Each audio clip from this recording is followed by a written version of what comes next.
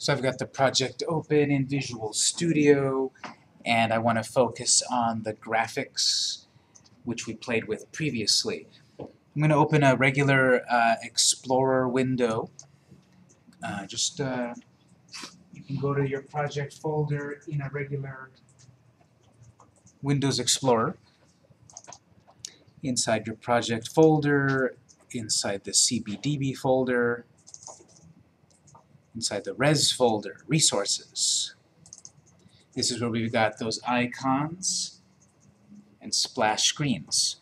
Previously we went into Icons, Android, and we changed some of these icons. We just opened them up in Microsoft Paint and kind of drew on them.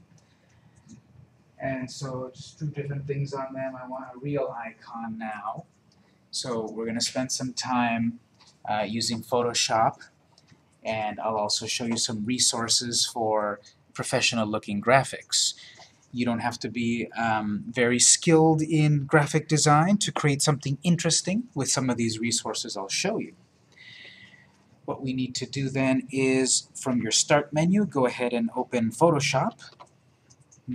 Search Start and open Photoshop Element, or not Photoshop Elements, forget that one. Adobe Photoshop CC 2015, not Elements, that's the junior version of it. We want the full power one, so Photoshop CC 2015. So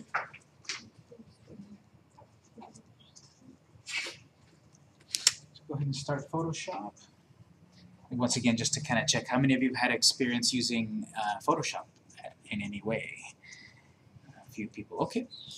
So if not, that's okay. We're going to go, we're going to look at enough Photoshop to make us dangerous.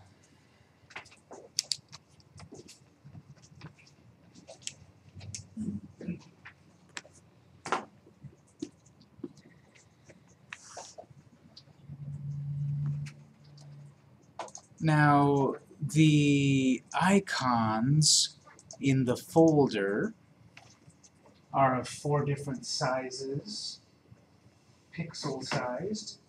They are PNG images, PNG, and the best ones have transparency. When we first opened those graphics in Paint and we made some changes and saved it, the transparency was deactivated, I guess. So there's a white background behind the icon. If you notice, when you install the project on a device, there's the icon and then a white background around the icon. That doesn't look good. That doesn't look professional. Most icons are the shape and then transparent behind them. Like I've got the Google Play Store icon, which is a triangle, a play button. It's a triangle, and what's outside of the triangle is transparent, so I can see my background, my wallpaper. These will not be transparent, and it'll have this weird white edge behind your graphic covering your wallpaper. So we need to make PNG images with transparency of these at least 4 sizes. These happen to be named with the dimensions. 36 by 36 squared, 48 squared, 72 squared, and 96 squared. You can also click once, and it might show you down here, 72 by 72 pixels. So 96 is the biggest size that we have here. But in graphic design, if we start with a small image and blow it up, it's going to lose quality. These images are made out of a finite number of pixels. You can start to see them as I zoom in here. See, there's all of these dots that make up the image. Little dots. So this has an X number of images. If I try to resize this to a larger dimension, it's going to get blurry and weird, and it's going to look bad. So in graphic design, it's often better to start off with a large graphic and shrink it down, rather than a small graphic and blow it up. So we're going to start at a larger size, and then shrink it down to the various sizes we need. In Photoshop, then, let's go to the File menu, go to New. I'm going to create a new graphic.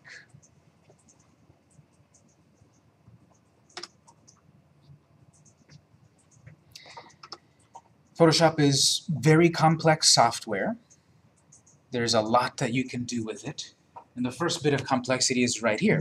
We want to create a graphic. And it's asking for a bunch of stuff, a bunch of things to fill in.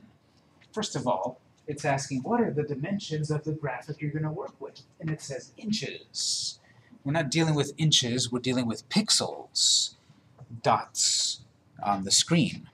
So first, change the width, units from inches to pixels. That should also change the height, units. Let's make sure we're working with pixels, because if we change this, if we leave it as inches, and we create 72 inches, that's a huge graphic. I don't want 72 inches, I want 72 pixels. And a pixel is just a little dot on the screen. Before we change the width and the height, resolution, we should set that to 72, the standard resolution or quality of a graphic on a screen. So 72 pixels per inch, pixels. And here we're going to start with a width and a height of 512. This is a lot larger than the largest size that we need at the moment, which in the folder shows that we have a 96 by 96 image. But again, it's often better to start with a big image and shrink it down as necessary to keep quality, instead of starting at a smaller size and blow it up and losing quality. Right now we're only targeting phones up to the XHDPI size, right? But we saw in the specification that there is also XX HDPI, and then there will be XXX HDPI. There will be even higher quality sized images. So if I make a graphic that's starting right now at 96 pixels, and I blow it up when I have to make an XX HDPI, it's going to look terrible. So we're starting with a large to shrink it. What's the rule of thumb for picking 512? I'm just already making this like 4 times larger than I might need it. 512 at the moment, from what I read, is like the biggest size right now. But maybe like a year later, that's going to be a little smaller. Is there logic behind it? It's just the square size, and also 512 is Doesn't get divided by 3. 96 does, and 72 does, and 48 does. there is a division that goes in there. This is 512, 72 times 4 or something is 512. So they all are factors of each other. So any sort of size would work, but this one, almost subconsciously, I see that number a lot in graphics and such, so that's the one that we went with. And it is a multiple of the smaller sizes. So 512 pixels by 512, resolution 72, background contents. Let's change that from white to transparent. Whatever shape I have as my icon, I want to see past it, so I need transparency. The name of the graphic up here, we're going to change it later, but let's call it 512 icon. It's an icon of 512 pixels. This can be anything, you can call it anything you want, but eventually we're going to rename it to be the names of what are already there. Because eventually either we can name the graphic whatever we want, but then we have to change the code, or leave the code alone, but you have to change the name of your graphic. You have to do one of the two. I think it's going to be easier to name our graphic the right name eventually instead of changing the code. And the code would be in the config XML file. So 112 icon, width of 512 pixels by 512 pixels, resolution 72, transparent. I'm going to take a screenshot of this and I'll put it into the network folder just to have it there.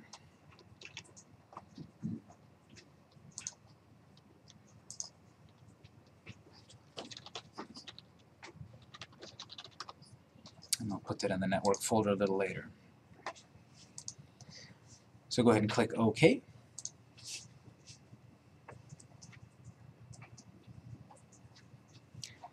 That will open a square graphic with a checkerboard pattern representing transparency.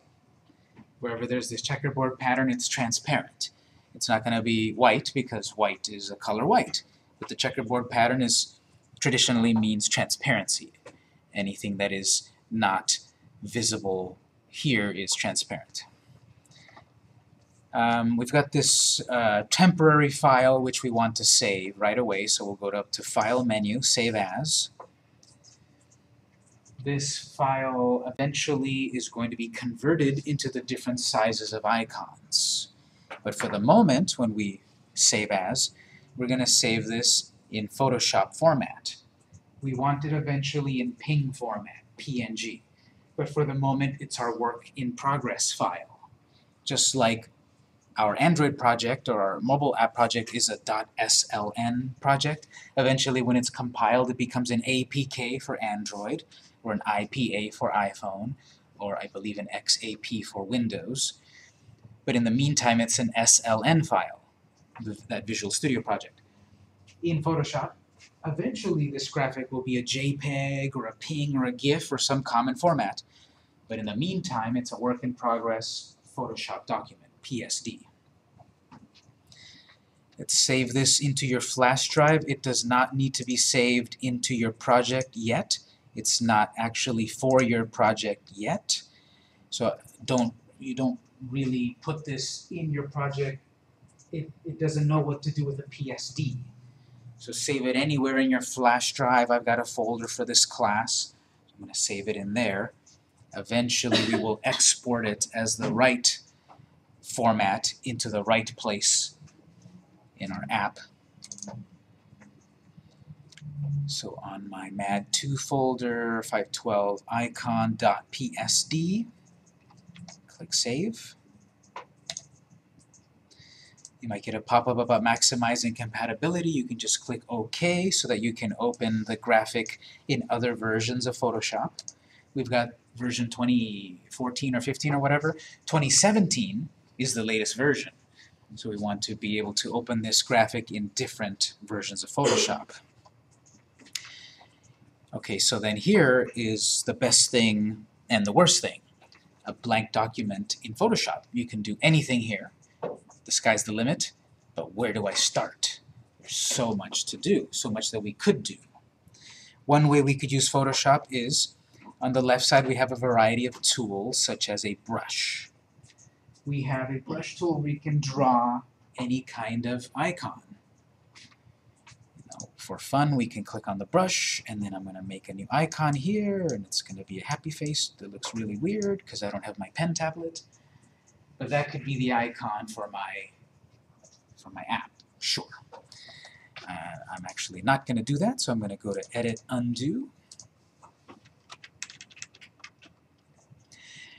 I could instead use these shapes that come with Photoshop. Let's try the shapes for a moment. You have a tool over here, the rectangle tool. It lets you draw simple shapes like rectangles. Okay, that's nice. But most of these tools have more abilities or more tools built into them. Most of these tools have a little triangle, which means there's more here, almost every one of them. If you click and hold the rectangle tool, which is above the hand, if you click and hold it, you have also, okay, a rounded rectangle. I can make a shape that's kind of like a rectangle that has a rounded edge. I have the ability to fill the color at the top. I can start to draw some sort of shape for my icon. You have also ellipse, which is a fancy name for a circle. You can draw a circle, you can draw an oval, multiple ones. If you don't like what you're doing, you can edit, undo. Photoshop is different than other software where you can press undo multiple times and it'll take you back in history. In this case, for example, I drew two things and I want to undo them both. If I press Ctrl-Z one time, it takes back one thing. I press Ctrl-Z again and it brings it back. So this toggles back and forth.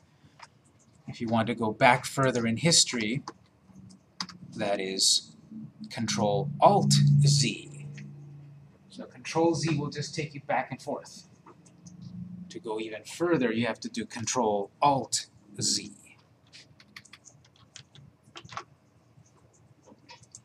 Well, those simple shapes are nice.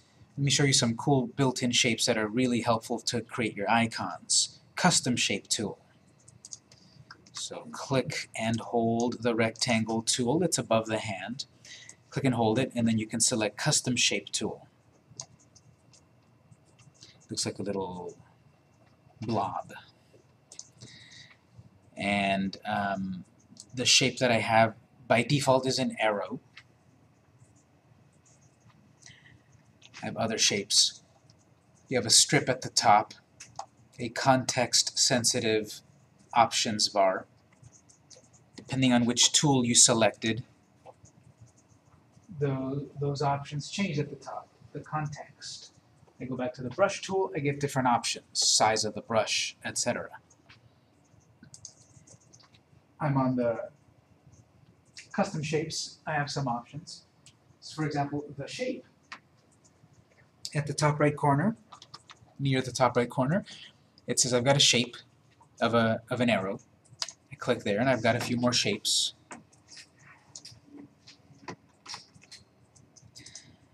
Like this fleur-de-lis. If you click on that one and then drag, you get that shape. So that's better than I could draw, and that might be an interesting shape to use. Not a lot of them, it looks like there's not a lot of them here, but actually there are a few dozen more. So try this. When you activate that shape panel, you have next to it a little gear, which maybe looks also like a sun or a flower. But those are the options for this panel. If you click there, you can say, show me animal shapes. If I click animals, it'll say, do you want to replace the current set of shapes with this new set of shapes? Just click OK for the moment. You get some more animal shapes. So you have here a cat, or a snail. You have a few little animal shapes. You go back to those options, go over to ornaments, switch to ornaments, and you've got these other types. Or you can just click on all, you get them all. You can pull this panel out to see even more. So here now, suddenly I have a bunch more shapes that I can work with. Let's do this. Play with some of these shapes a little bit. Draw a couple different shapes. Get the feel of it. If you've never used Photoshop, probably have lots of questions. You know, there's 600-page books on Photoshop. It's a huge topic. Let's just take a moment, kind of play with a few shapes, put them in. Once you draw a shape, what you can do, you can move the shape around by using the Move tool, which is this four-headed arrow. I drew one shape. Try another shape. You can move the shape. So just look around there for a moment with some of these shapes. I'll show you other things like how to resize the shapes, rotate the shapes. Then cool effects like how to add a drop shadow or colorization. There's a lot that we can still learn, but just try that for a moment. See what else we can do with Photoshop.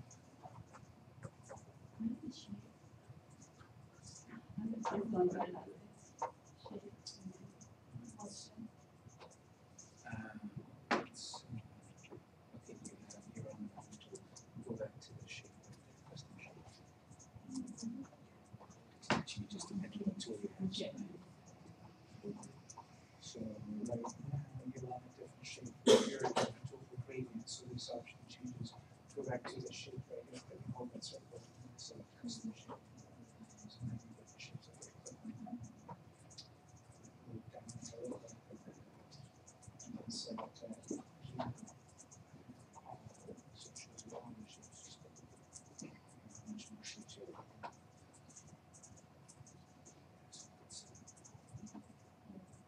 Just click OK and you get all the shapes. So,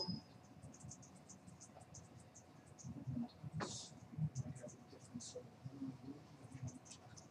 Press Q, which takes you to quick select. So just give that super.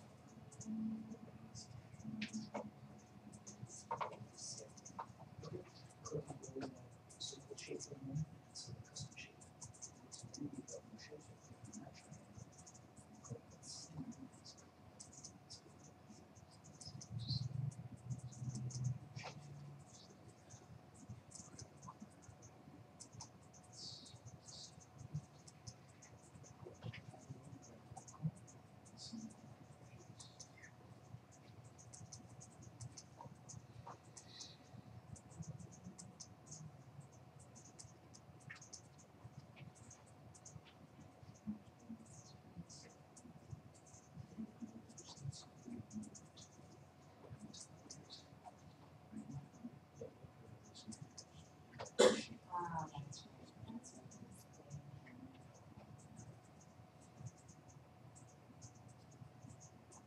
As I said, Photoshop is very complex, so what you might start to use it and you say, how do I do this? How do I do that?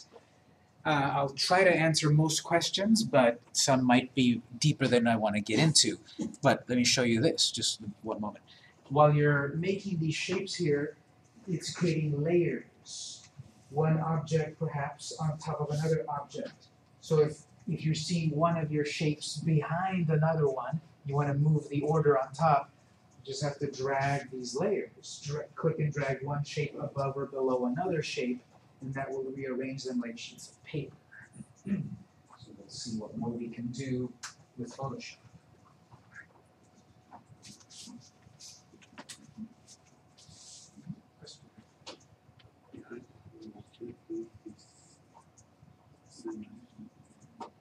What's the question?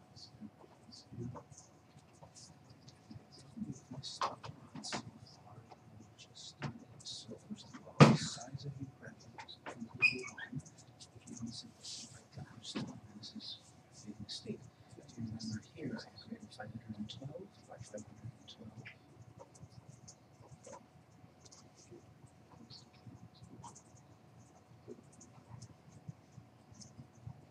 Also 512. And then change the background content to transparent. Color? Yeah, sorry. This is background contents. Background color, yeah. Transparent. Okay. Okay. Yes. So you've got so now you've got the right size. Let's go to File, Save As. And just save there for the moment. Click OK. Now these shapes that I was drawing over here, if you click and hold that rectangle, again, click and hold the rectangle, and select Custom Shape. Okay, so now you've got more shapes to look at. That triangle pointing down. And then click on this gear. Select all. Really? No, that's all. Okay. So now you have many more shapes so forth. So just find the shape and click and drag to the shape. Cancel. Yeah, doing it too fast. Think before clicking it. So when you select that, now you have to click and drag to draw the shape. Different sizes. There you go. So just kind of drop your different shapes and just get a sense of Here we can change the color here.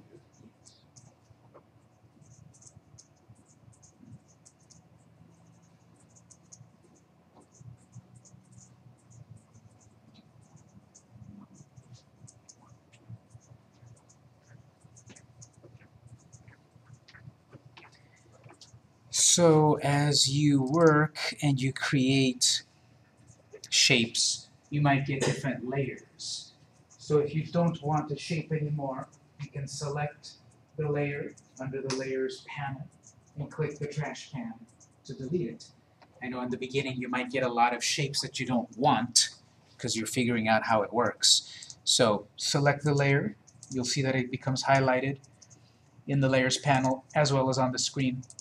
When you select it, then you can click the trash can and it'll confirm. Are you sure you want to delete it? And click yes. So let's say I wanted this shape, but now it's in the wrong place and it's too small.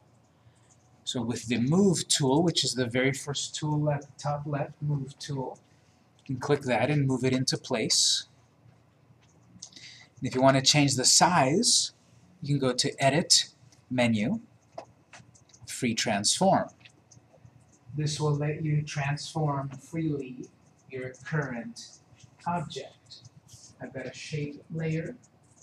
I've selected it with the Move tool, and then under the Edit menu, Free Transform. Now what I can do is go to the corners of that shape and drag it or shrink it to increase or decrease the size of the shape. If I drew it too small in the beginning, like that, then I can grab the edges and make it larger. I can grab a corner, I can grab an edge,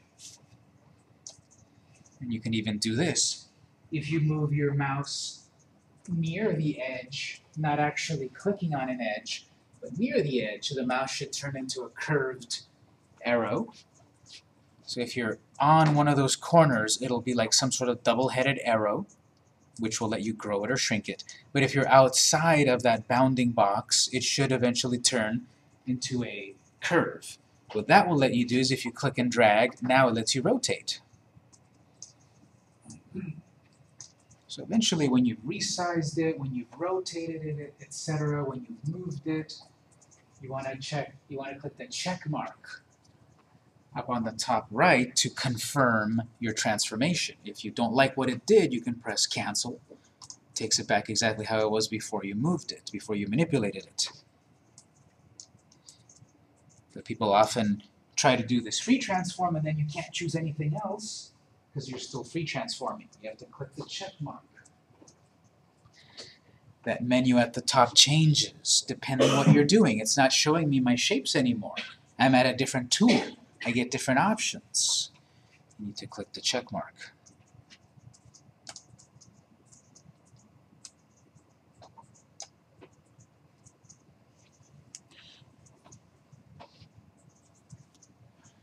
Now I've drawn a shape. It's got a basic color. Photoshop has a variety of built-in shapes that can help us, and we can make our own shapes if we have the time and the artistic ability. But we have these shapes to get us started quickly. And Photoshop also has a variety of styles where we can quickly add a drop shadow, a glass effect, a lot of visual interest very quickly.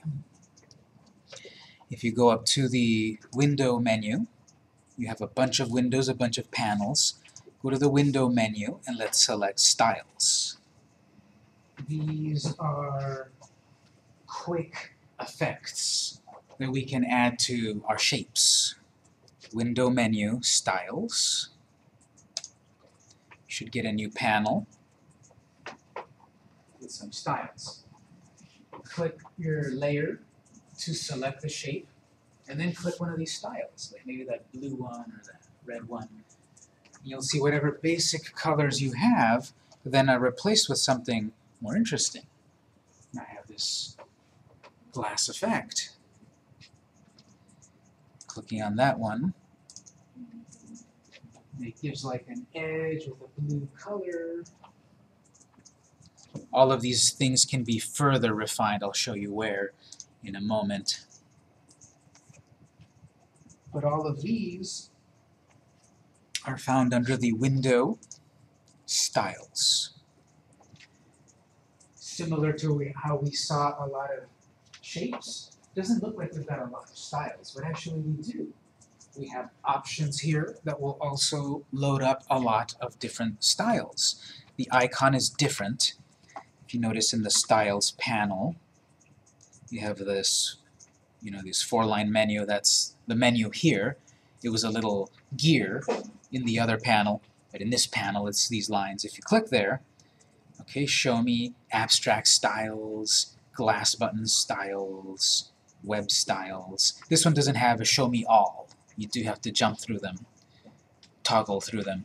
If you select abstract styles, it'll say again, replace the current ones. Yeah, sure. Click OK. You've got a few other ones right here.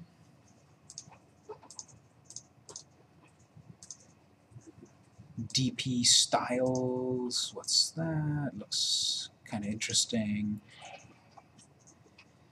So any of these styles that you're selecting is a combination of different effects.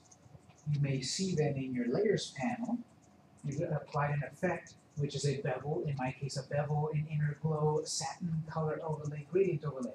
All of these different little effects add up to this style. So if I go over to photographic effects, and I apply that photographic effect, it's basically adding a color overlay with a drop shadow. The color overlay can be edited, the drop shadow can be further edited. If you double click that specific effect in the layers panel, you get another complex screen where you can go in and just kind of play around and change things, see what happens.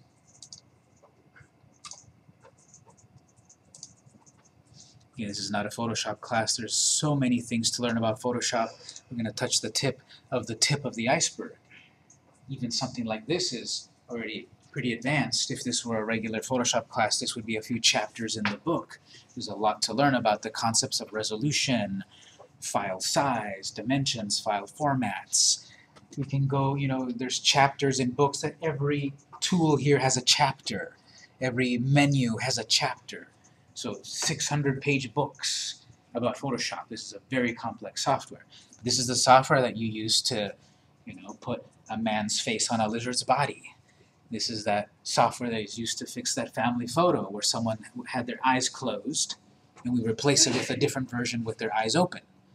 This is the one where you add special effects and create icons and business cards and app icons. Photoshop is very complex. And we offer classes here. The IMCP program, I think, and our other graphics majors. We teach Photoshop.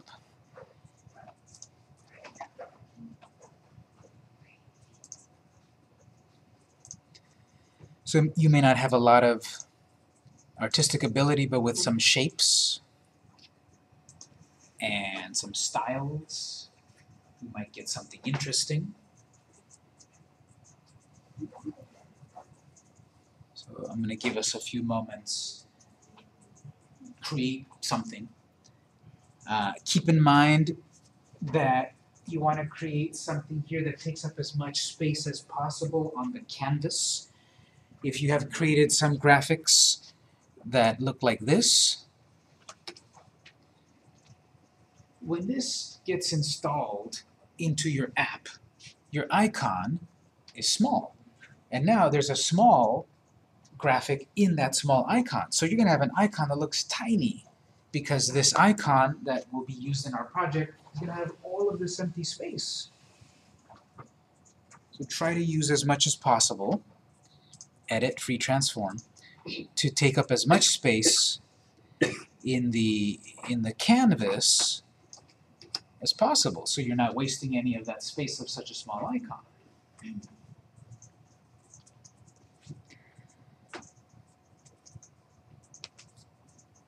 Let's do a sort of work/break time. Let's say until 6:10 you can take a break, or you can work on kind of making some kind of icon. Don't forget to save every once in a while, file save. When we come back, I will show you how to make some other icons in some other ways, and then we'll talk about adding the icon to the project. Eventually then we will work with something like this for the splash screen. So until about 6:10 we can do some work or take a break. We'll be back at 7:10, that is, 7:10.